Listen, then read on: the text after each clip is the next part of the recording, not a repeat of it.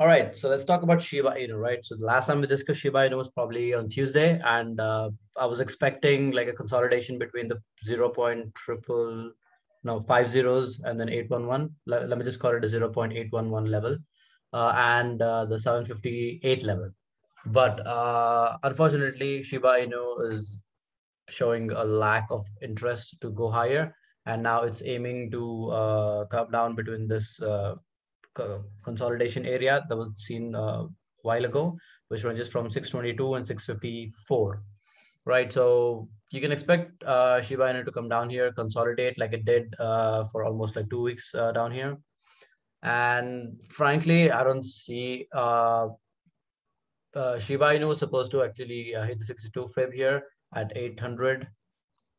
Yep, at 954, and then probably the 101 level here. But unfortunately, the buyers seem to be not interested right now. So it's just the investors booking profit, right, which is driving Shiba Inu into the ground.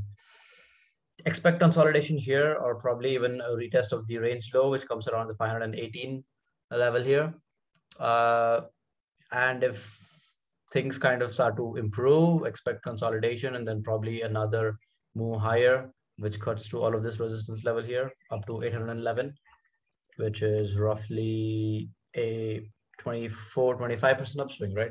Anything beyond this, anything beyond the 50 fib, which comes around the 870 level, is highly unlikely, and it's not going to happen. As you can see, there's a lot of sellers sitting here, as you can, which is easily uh, seen in the wicks down up here.